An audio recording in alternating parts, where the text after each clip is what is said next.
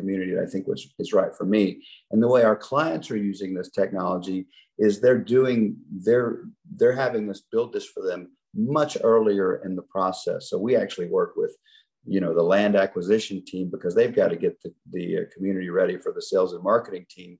And so we're actually implementing this technology for them when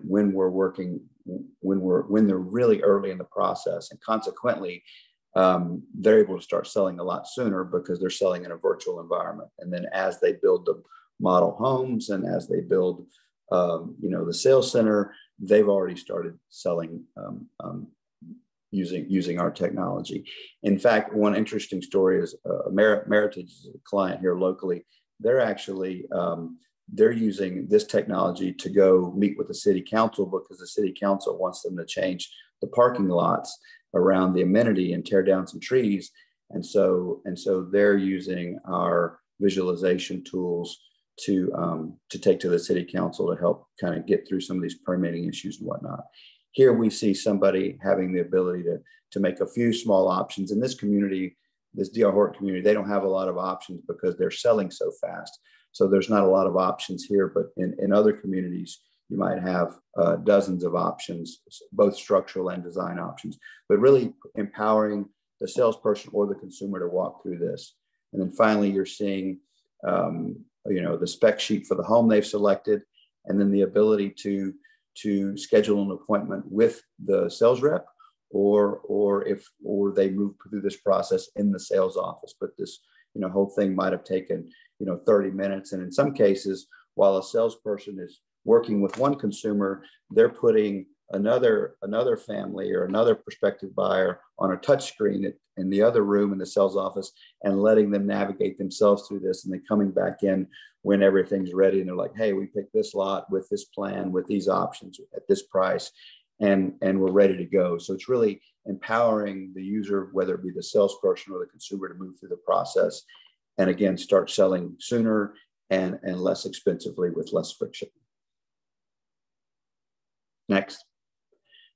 Everything that I just showed you is all put in through our builder content interface. So we have very API friendly technology where this can be either uploaded manually or direct feed, so that there's not double entry.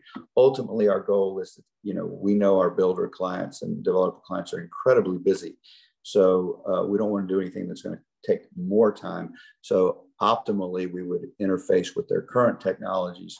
But in the event they're not using them, they're a small builder, maybe or an up-and-coming builder, and they don't have a lot of technology solutions, they can enter this manually, or and in some cases, we actually we'll do it for them to get them started, and then teach them how to use the builder content interface. But it's much like a content management system you would use to build a website. So it's pretty simple. Next.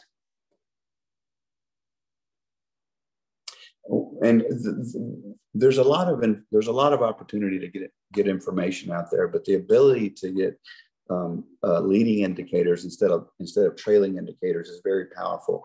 We have some of our clients who are building one less model home because they can spend a couple $1,000s and have it built in a virtual environment, or they can spend $500,000 to $1 million depending upon the builder and build the model home in a real environment.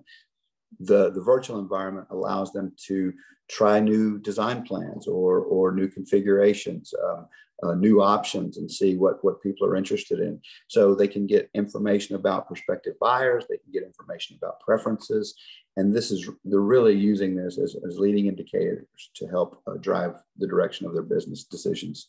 So it's quite strategic on their part.